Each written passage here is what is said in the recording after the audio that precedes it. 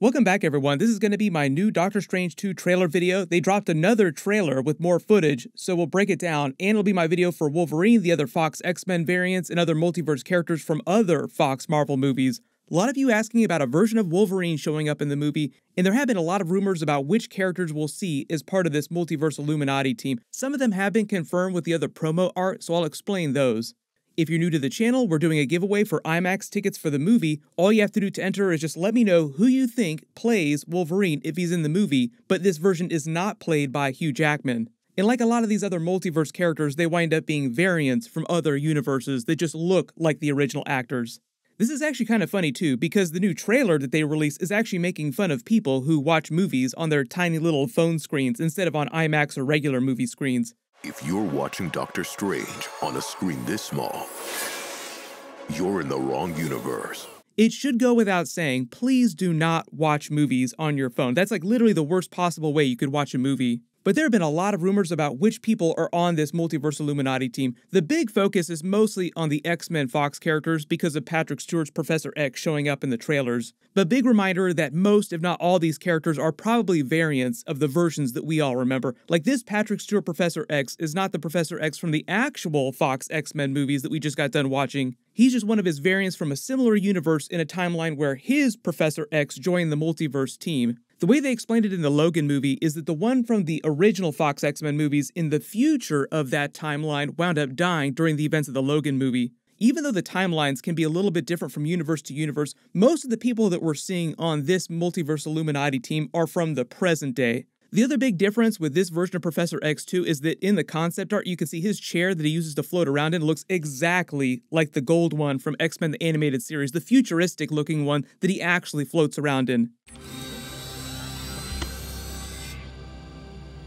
So there also might be some more Easter eggs for X-Men the Animated Series too, everybody playing the theme song in their head right now. The chair from the X-Men movies that he typically rolled around in was a regular electronic chair, just like a normal disabled person might wind up using. If you look at some of the new posters they just released, you zoom in and enhance, some of the other concept art makes it seem like there are 7 spaces on the team in 6 chairs, like an empty space in the middle for Professor X's chair.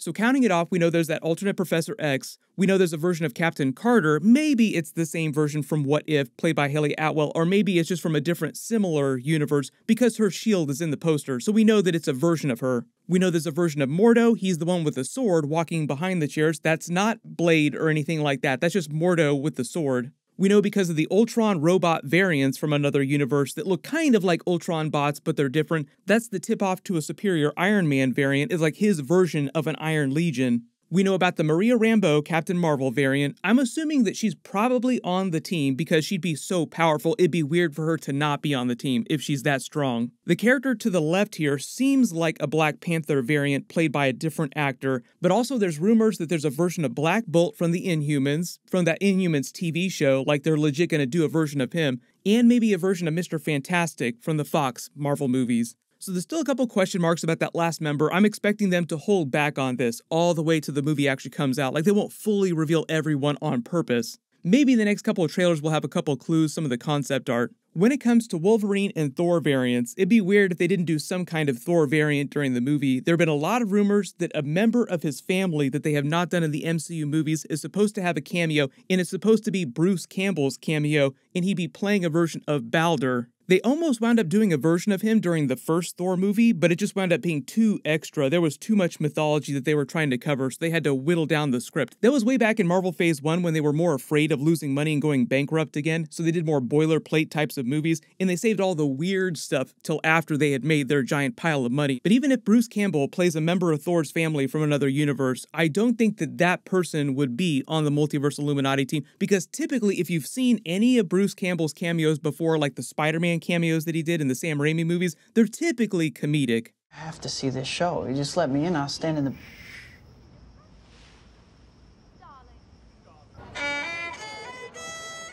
And I think the idea is they want this Multiverse Illuminati team to seem like a huge threat.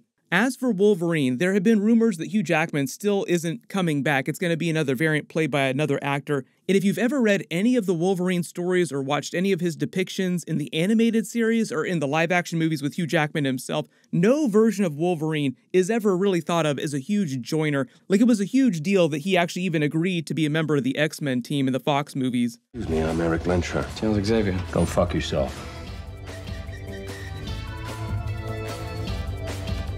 He's not exactly viewed as Illuminati material in the comics. The characters that are actually on the team are typically viewed as masterminds that are willing to operate in this gray area, do really morally questionable things, universe-altering things in the name of the greater good. And that's not really Wolverine. He does do some shady stuff along the way. He is a bit of an anti-hero, but he's never been a member of the Illuminati. So if there is some kind of Wolverine cameo, he's probably just going to show up very briefly and just wreck as much stuff as possible, as you would expect him to do in a cameo like this, like Enforcer style, or Doctor Strange and the others run afoul of him and he winds up being a huge threat.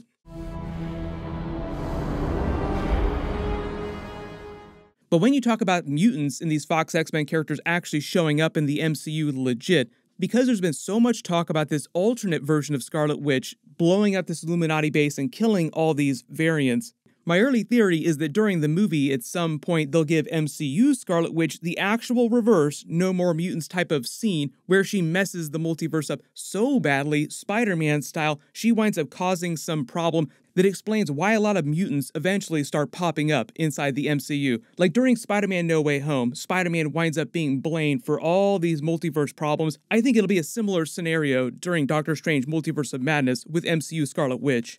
The funny difference with characters like Ryan Reynolds' Deadpool is that he's such a meta character, you could literally do anything with his character and just have him call it out and you're good to go. Like, they're actually making Deadpool 3 right now. He could show up in that movie and say that he's been inside the MCU this whole time, and as long as he makes fun of that, saying that nothing makes sense anymore since what happened during Doctor Strange 2, that's all the explanation you need for him. Any tips on getting into the MCU there, Korg? That's part of the reason why they had the joke about the different timelines between Patrick Stewart and James McAvoy during the first Deadpool movie. Like, haha, it's all the same timeline, none of it makes sense, and it totally worked in that movie. So everyone post all your theories about how mutants start showing up inside the MCU if Scarlet Witch seems like she's on such a tear to mess the multiverse up so badly.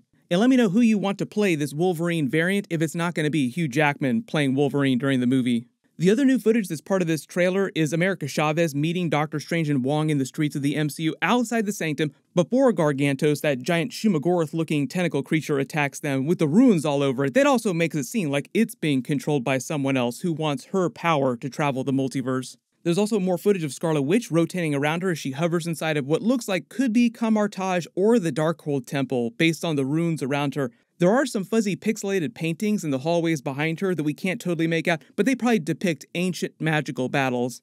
There are a lot of people that are still asking who is the actual villain in the movie, and the way they're playing things is actually kind of a meta idea. The whole idea here is that during this movie, Doctor Strange is supposed to be traveling the multiverse himself physically for the first time. That's the way that Marvel is explaining it in their official synopsis.